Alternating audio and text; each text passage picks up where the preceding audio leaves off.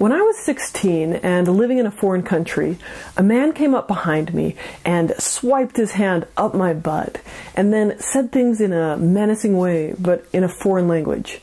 And do you know what my response was? I said, "I'm sorry," as if my butt had somehow forced his hand to grope it. Now, that response makes no logical sense, but in the light of the Me Too movement, people are asking, why didn't she speak up? Or why didn't I fight back? Or why didn't I resist? And when 1 in 3 girls and 1 in 5 boys have been sexually assaulted, but the vast majority of them did nothing in the moment, they froze up, we as a society have to understand the freeze response if we're going to understand sexual assault.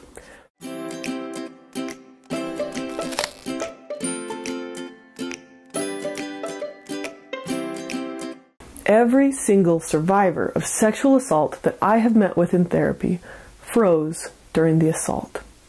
And most submitted and most felt shame. 1 in 4 of your Facebook friends has been sexually assaulted. Please share this video, as one of them may need to hear this to forgive themselves. You may think of freezing up as just inaction, but it is much, much deeper than that. These are instincts that are deeply hardwired into our brain's survival center. We've been taught that we need to say no, to resist, to escape. But so often, victims feel paralyzed to do so. One survivor said, "We're told that we need to respect ourselves enough to fight back." But that was the mystery to me. I did respect myself, but I could never bring myself to literally say the word no or fight back. My voice always just seemed to shrink away as my body went limp. Worse yet, sometimes I found myself smiling, hoping that by encouraging these behaviors in the moment, I could cooperate myself out of the situation. Just play along until you can escape, I thought. Not fighting back, not saying no, is not a form of consent or participation in a sexual act. It's actually your brain's most desperate attempt at survival. When we talk about our brain taking over in dangerous situations, we often talk about the fight or flight response. But the reaction, the freeze response, doesn't get much attention. This response is the result of our ancient brain flipping a switch, turning off our logic, turning off our thinking, and switching to the one and only option that is left to save our lives: freezing. So let's look at this in nature for a second. Here's an example of a duck that is completely immobile in the presence of a much larger animal, a dog.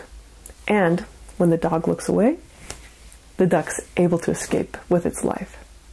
Now, the survivor that I quoted previously said this: "As a scientist, I conducted experiments on the stress response of birds. One phenomenon I've seen over and over is something called tonic immobility. We would trap these birds, handle them extensively, and put colorful bands on their legs to mark them. Now, understandably, all this could severely stress the bird, but when we released them, they usually didn't try to fight back or escape.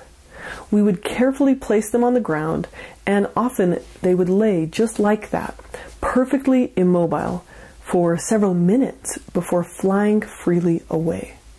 These birds' survival instincts overpowered their physical ability to fly away. They were stuck in freeze mode because their ancient instinctual brain decided that was the safest option."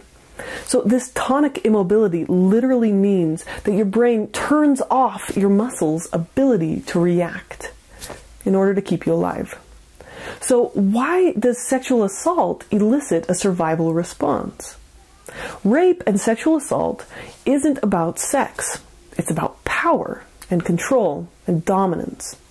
Rape has been used as a tool of war through history to submit the populace to the invaders. It happened in World War II, in the rape of Nanking, and the Russian army entering Germany, and many, many more wars through the history of the world. And if a woman who was being assaulted by an invading soldier fought back, she would probably just be killed. There was little hope of fleeing. Freezing, submitting, cooperating were her best hopes of survival. And our anciently evolved brain knows that better than we can realize. In our modern culture of sexual harassment and assault, these reactions don't seem to function too well. But our ancient brain still defaults to these survival responses during threats. In 2001, there was a study on college-aged women in which subjects were asked highly inappropriate questions in a job interview setting. For example, do you wear bras to work? Do you find yourself sexually desirable? Their results show that gap between what we think we should or would do and our actions in the moment. So each of the women had previously said that if they were to be sexually harassed, they would respond by being confrontational, by leaving, by reporting it. But when it actually happened, not a single one of them reacted as they had imagined they would. Instead, the researchers saw a startling response in the video recordings of these interactions. The women sat patiently and answered the questions while smiling. Now, whether you find this validating or horrifying, another study showed 70% of sexual assault victims reported significant tonic immobility, and only around 5% of rape victims file a police report. And that's because speaking up is dangerous. Society shames them, their boss may fire them, romantic partners may shun them. But this freeze response isn't logical or planned. It's a reflex, an instinct, and a physiological reaction that's triggered by high-stress situations. Even if we wanted to scream or yell or kick, our brain ensures that our muscles are frozen because millions of years of evolution say that freezing is the safest response. And it's incredibly difficult to override our body's natural response in the moment. So let me show you an example.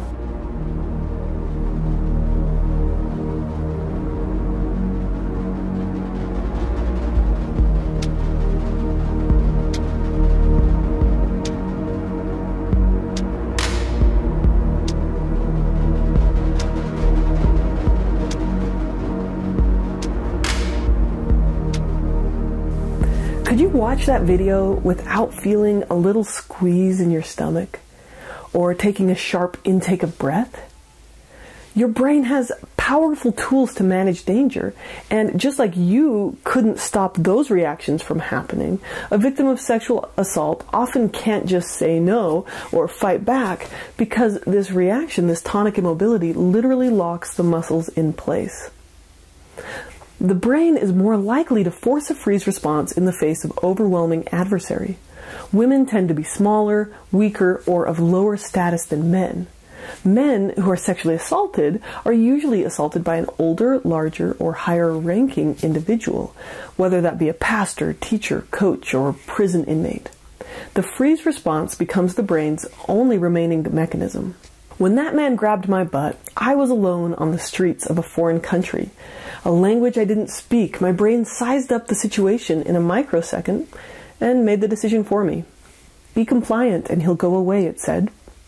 And he did. My brain was right. It worked. During a sexual assault, we can risk death by trying to escape or fight or not. Doing our best to appease the dominant members of the tribe might allow us to escape with minimal bodily damage. So what do we do about this? Number one, stop blaming yourself or others for this response. It is a natural reaction. Your brain took over to save your life. A recent article on this ended with saying this is enough. And I can agree with that to a degree. You have to put the responsibility where it honestly lies, with the perpetrator. The crime is their responsibility. And that's a great first step. But this article basically said, I don't know what else you can do. Now, I don't have all the answers, but I do know from personal experience that you can train yourself to respond differently sometimes. In the years following my assault, I was trained in self-defense for one of my jobs, and I was trained to be a wilderness first responder with an excellent teacher who threw surprising and stressful situations upon us. So people would run into the classroom with their arm on fire, or they'd begin choking in class, like they were acting, but Regardless, it was scary. And in the beginning, we all froze up. But we practiced and practiced our protocol until our new reaction was to take life-saving steps. So I trained my reaction to stress to be the behavior that I chose.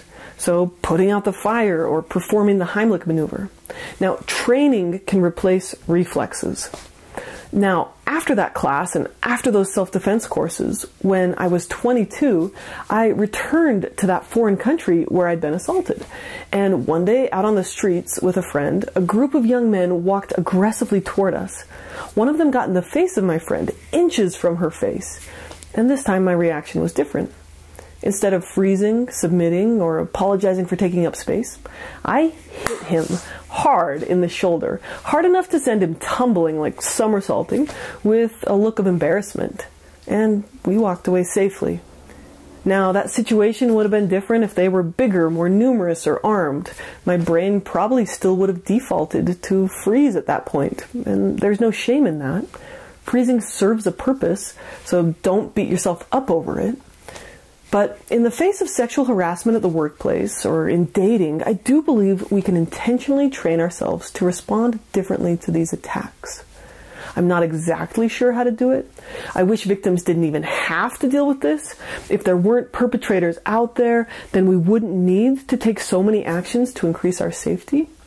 But that being said, can I have it both ways? Can I say, it's not your fault you froze, and you can train yourself to respond differently in the future? And the real responsibility for this rests on the perp, and we should take our own safety into our own hands. Now, if I can have it both ways, then I say, take a rape aggression defense class or two.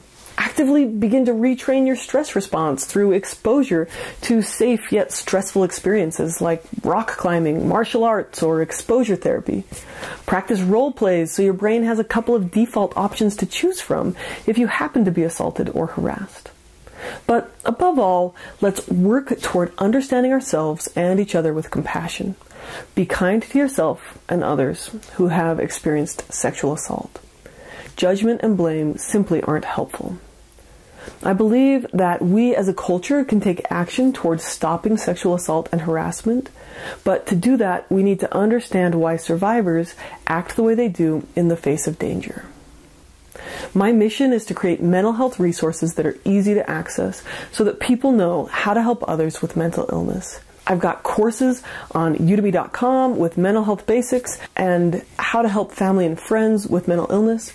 I'm currently working to make more courses on trauma, so check out my website if you'd like to learn more. And please share this message. Thanks for watching, and take care.